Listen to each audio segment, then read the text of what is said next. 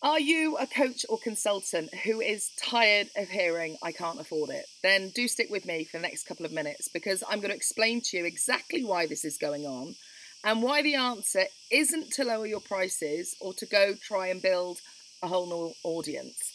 I'm Bernadette Doyle, and for the last 16 years, I've been helping thousands of people just like you to get clients online, grow your business, get more clients with ease. And I'm here to tell you that this very common objection that comes up time and time again, I can't afford it, isn't to do with the client's ability to pay or their financial circumstances, has much more to do with their perception of value.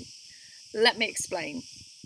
People will always find money for the things that they really want, the things they really value. It's the reason why a single mother will take a second job to pay for her child's music lessons.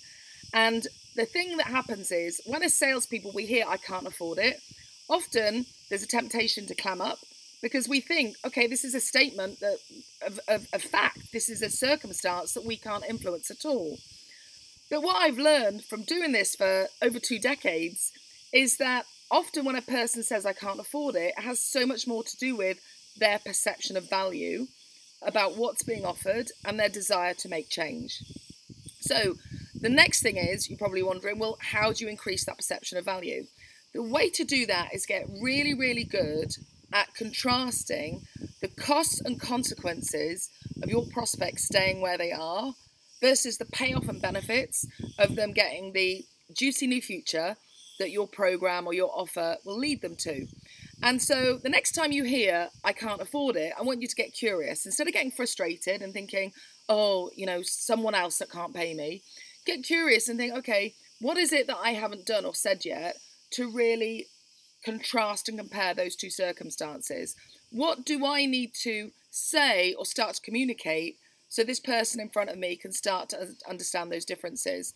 And this may mean that you need to do a little bit of digging even before you speak to your next prospect, of really starting to dig into what are the costs and consequences of someone staying stuck with a problem you can solve. What is the payoff and benefits? And I don't just mean financially. You may be offering something that brings people better relationships or better health, but really start to quantify what the benefits are of that. And then the final thing to bear in mind when you hear I can't afford it is often one of the things that I've observed is salespeople get very disempowered when they hear this because they're triggered by it. So when the person says I can't afford it, the salesperson, the coach and consultant takes that to mean, okay, they don't see my worth, they don't see my value, and they're triggered by it, so they're not able then to respond resourcefully. And so if you can relate, I really encourage you to start to play with that, maybe get some help working through that, because that's your belief, which is blocking the sales process. That's something coming up in you, which is for you to clean up. And you need to understand that you have intrinsic worth and value. You have that as a human being, and other people may see that or may not, and that's okay too, but it doesn't need to stop you from making sales. The bottom line here is if you've been hearing a lot of I can't afford it, it doesn't mean that your followers are broke. It means that your marketing is broken. But the good news is you can fix that, starting with some of the things I've shared here today.